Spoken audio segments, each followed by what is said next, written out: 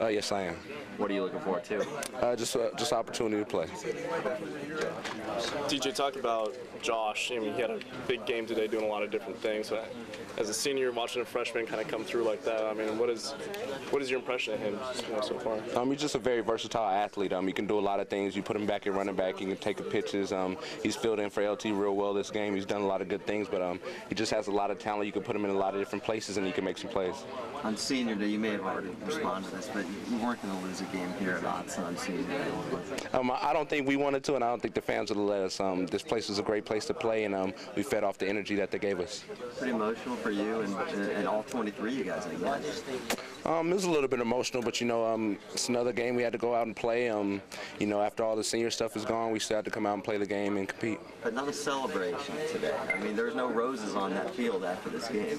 No, there wasn't any roses, but there were a lot of smiles in the locker room. We know what we've accomplished, and we know we still have one more game to go, so we're not taking anything lightly. You guys usually score on 5-6 play drives. 19 plays, 99 yards in that one drive. What did your offense learn on that drive tonight? I think we just learned a lot about ourselves. We know we can score really quick, but at the same time, we know sometimes we had to make some third down conversions, and I think maybe a fourth down conversion on that drive. So it just let us know that we have some guys on this team that'll fight for every inch, and we can pull through.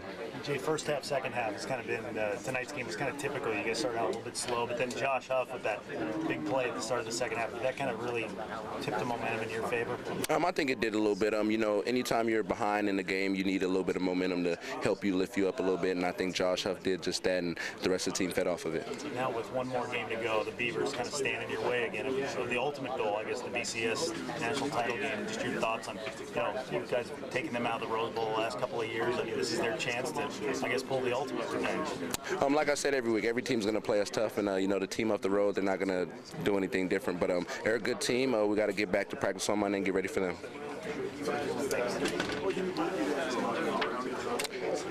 We talked about this all off season. We worked real hard. It's just our hard work coming to fruition. So I can say yes. I'm not really surprised, but with the guys we have on this team, anything's possible. Coach Kelly's demeanor really rubbed off on this team. Yes, it does. It rubbed off on me a lot.